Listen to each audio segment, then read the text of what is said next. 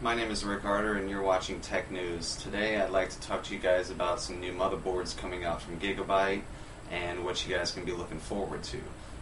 There are three motherboards here that they're going to be releasing, and they're going to be based off the P67 and H67 platforms. And basically there's three boards. Two of them are regular ATX, one of them is a micro ATX board. And the first board is the P67A-UD3R, which is actually going to feature a black scheme as compared to their normal blue.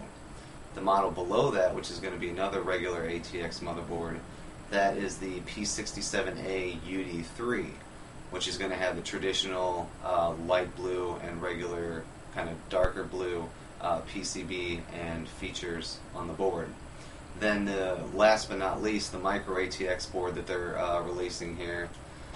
Scroll down here, I got some stuff that I wrote down here, is the H67 mA-UD3R, which is going to feature the on-die graphics capability from the Intel CPUs.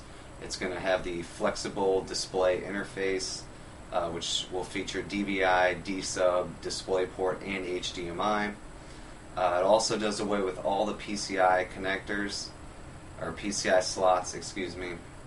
It has two PCI Express 16 slots, one 16 and one by 4, and then two PCI by E 1X slots. So, and then going back up, because I know you guys are probably more interested in the high-end boards, basically it's going to be socket 1155 for the new Sandy Bridge architecture. It's going to support 32 nanometer Sandy Bridge CPUs. It's going to be the ultra durable 3 with the 2 ounces of copper in the PCB. It's going to support 2200 megahertz DDR3 memory support with overclocking, I'm sure.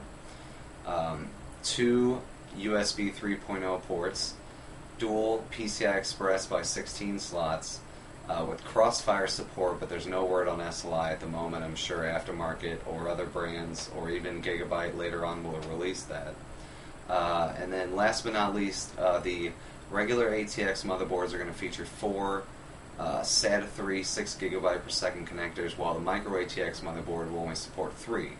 But still, that's a heck of a lot more than what's offered now. So this should be something definitely to look forward to, and please leave a comment or post a video response and let me know what you guys think of these new motherboards or anything else that you guys would like to see me cover in tech news.